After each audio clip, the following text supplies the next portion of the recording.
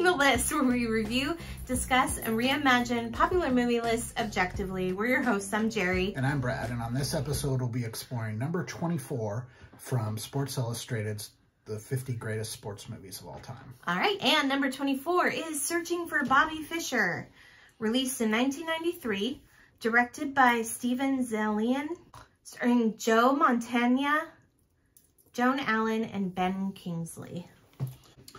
Young, sensitive Josh Waitzkin shows immense talent for chess. He is encouraged to compete by his father and pulled in different directions by his chess coach and a street hustler who teaches him speed chess. Josh must decide if he wants to become the kind of ruthless competitor the famous Bobby Fischer was, give up the game, or find some kind of balance that lets him be a normal kid. This is a really good movie. This movie is outstanding. This is an absolute hidden gem if you've never seen this movie. This is one of the better movies of the 90s that no one talks about. Yeah. This movie's just tremendous. The cast in this movie is off the charts. There are like Oscar winners and Oscar nominees like all over this movie. Mm-hmm. You've got, you know, Joe Mantegna, who is one of the best character actors of his generation. Sir Ben Kingsley, Oscar winner. Joan Allen, Oscar nominee. Lawrence Fishburne, I believe he's been nominated for an Oscar. I think he got nominated for What's Love Got to Do with It. Okay. You've got Laura Linney in one of her first roles. Who else is in? Like, there's a bunch of other people that just show up to like that are like kids' fathers. Oh yeah, is it C. Thomas Riley? No, what's his name? I can't think of his name, but they're like all over this movie. Like all the parents are like, oh, I know him, I know him, I know her, like all over the place. And like Laura Linney, she's got this like little tiny role as like his teacher. It's just like, it's a who's who of people, you know, in this movie. You know, to say it was well acted is an understatement. Yeah, and the way that they go about telling the story is really, really great. So I don't typically like voiceovers in movies, but this one does have a voiceover, and it's a really interesting voice because it's from the kid. Yeah, who is also really good. So I can't remember the child actor's name. But he really was only in this movie. Yeah. He didn't go on to like have any kind of acting career, but he's really good. He was chosen for the role because he actually knows how to play chess. Yes.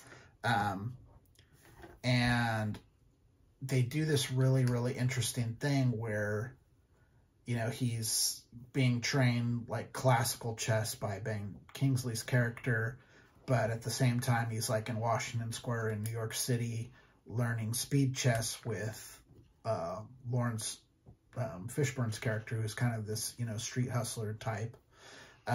They kind of allude to him possibly being homeless and into drugs and stuff like that, but you really don't see it. No.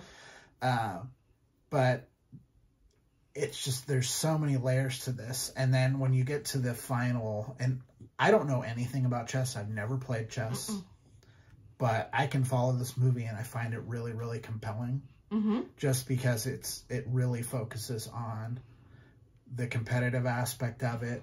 The fact that this kid is an outlier, which I always find outliers really, really fascinating. Yeah, he's definitely gifted. Yeah, I mean, you know, people gravitate towards, you know,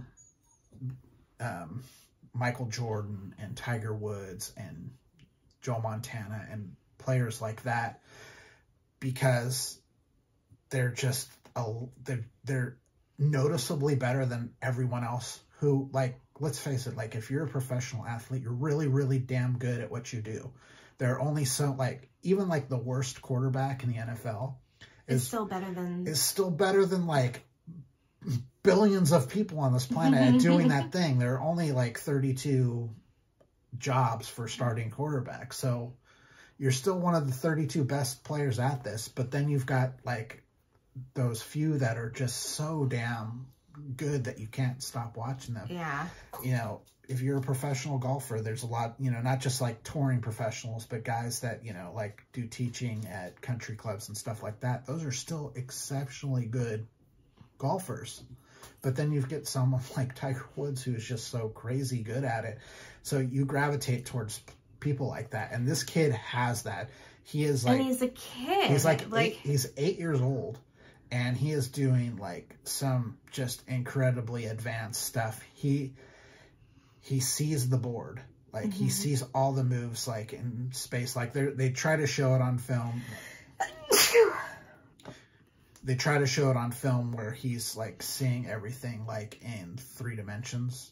So he's seeing the X, Y, Z axis of all this stuff, and he'll spot it. Like there's this spot where, you know, he's trying to, he's just this like super sensitive kid. So like he doesn't have the killer instinct. He's really, really good at the game of chess, but he doesn't have the killer instinct. And he's up against this other kind of phenom kid. Yeah. It's really like, it's Rocky Drago, but with little kid chess players. So you've got, you know, this kid who's very, very methodical and kind of cold and does have the killer instinct. And there's a spot when they're playing in this like championship where Josh sees that the kid has made a mistake and he can't win. And he offers the kid his hand, which is to offer him a draw. So this is Josh's way of, you know, of kind of keeping the peace or whatever. And the kid, like, he doesn't see that he's lost yet. And he's like, you know, thinking you're absolutely nuts. And then they start playing it out. And then you see the moment where the kid finally figures out, oh, I've lost. That I've lost. Yeah. And I was like, and he sees it all of a sudden that he's lost. And you see the look on his face. And it's just really, really interesting. And you don't have to know anything about chess. Like I said, I don't know anything about it. This movie's great. Yeah. I've seen this movie, I think, about a half dozen times. I remember the first time I saw it, I was working at the video store when this movie came out. I remember seeing it then, thought it was really great. I've always been fascinated by, you know, competition and people that are really, really good at doing stuff. I honestly, I really appreciated the family dynamic. His mom was very proud of him, and she was the one that kind of took him to like the park to play with the park guys and stuff, and she was really excited for him.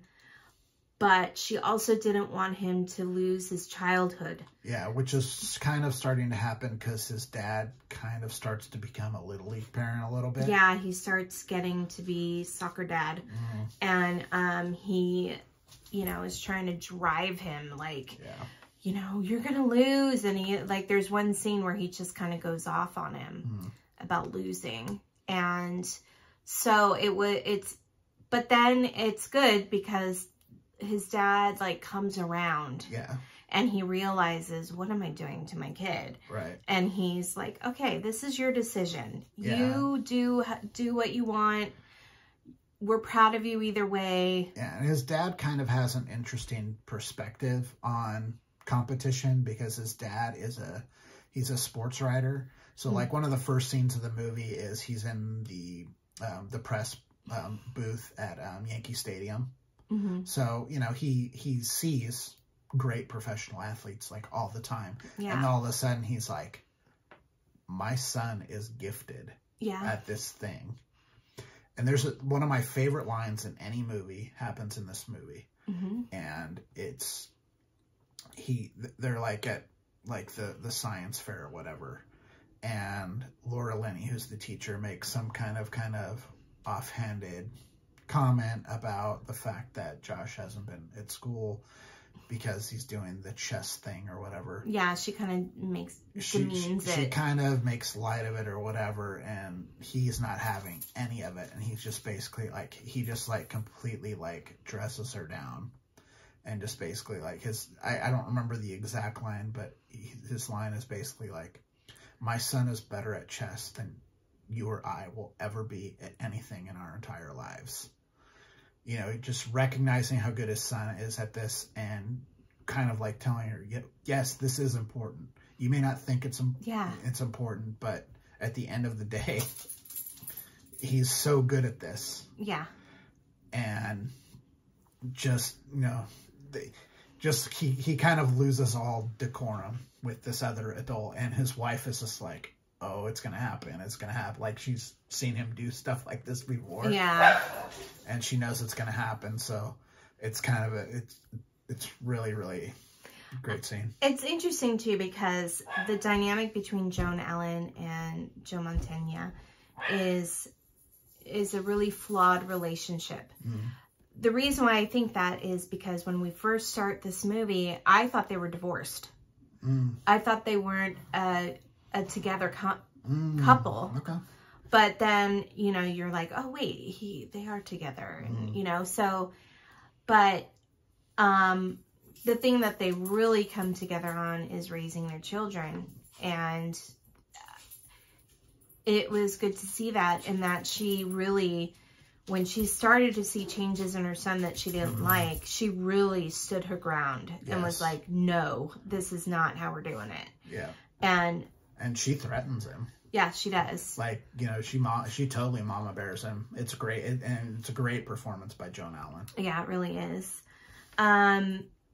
It's a little slow paced, but it's a chess. movie. I was just going to say, it's a movie about chess. Yeah, but it holds your interest the whole time. Yeah. It's not something where you're like, oh God, you know, but a lot of it is, you've got to build it in an interesting way. You have to build up all of the characters around Josh to understand, like, how Josh is going to kind of navigate in the world. So he's got, like, all, you know, he's got this push and pull from all these people. My favorite character in this whole movie, outside of the mom, is Lawrence Fishburne's character. Oh, yeah. I think of all the people in this, he just absolutely cares for Josh in a way that his dad doesn't, in a way that Ben Kingsley's character doesn't. Is he's so pumped that this kid is good at this, and he just wants to support him in any way that he can. Yeah, he wants him to succeed. And he's so, like, there's a scene where, like, Ben Kingsley's character thinks that he's made a mistake when they're like watching it, and he's like, no, he's got him. Because he's thinking from the speed chess angle. And Josh uses the classical stuff and the speed chess stuff. He uses them together in a very unique way, apparently, to throw off this super talented kid that he's playing against. And Lawrence Fishburne sees it, and he's just, like, so enthralled by what's happening. Everyone else around him is just, like, freaking out. And he's just like, yes, he's got it. And he's so pumped. And it reminds me, like, I don't know if you guys have seen the series called The Queen's Gambit, about the woman who's, like, an excellent chess player. She's also a chess prodigy, yeah. And a lot of times they show her laying in bed, and she has, like, the chessboard above her head, and she's, like, playing things out. It's kind of like that, where they kind of are already playing out the moves in their head. And I totally get that. You know, I'm a poker player, so it's not that poker is a game of imperfect information, whereas chess is a game of perfect information. Like, in chess, you see everything, so you can play chess if you're really, really good at it, like 12, 15 moves ahead. You can't really do that with poker, but I know the thing where it's just like, okay, it's this, and this, and you're breaking the story down, and you're figuring out all the information, and you're seeing it playing in your head, like, in different scenarios and stuff like that. So the way that they portray that stuff with the chess really resonates with me. I totally get it. And the stuff where he, like, there's a scene where his coach wipes the board off, which seems like, kind of an aggressive dick move, but it's not, because what he's trying to do is play it without the pieces, see it without the pieces, and he does that here. It's really, really cool. And there's a moment where he mentally clears out the table, and he knows that he's won, because he sees all the moves ahead that the other kid doesn't see. It's really great. All right, so how do we score it? I gave this an 84. Jerry gave it a 78, so the list score is 81. This is one of my favorite movies. This is a really, really great film. It should be in the top 20 for sure. Yes, I think it's actually pretty criminally low on the list. Yeah, it'll probably be up higher on our list. Yeah. Anyway, if you've seen this movie and you feel the same way, or you want to just share your thoughts, please do so in the comments. If you haven't seen this, search it out.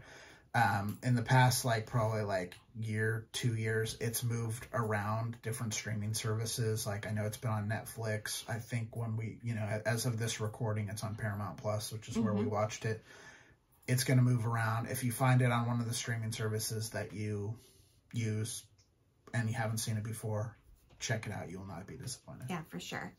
If you'd like to email us directly, please do so at ratingthelist@gmail.com. And for now, I'm Jerry. I'm Brad. And we're Rating the List. We'll see you next time. Bye. Bye.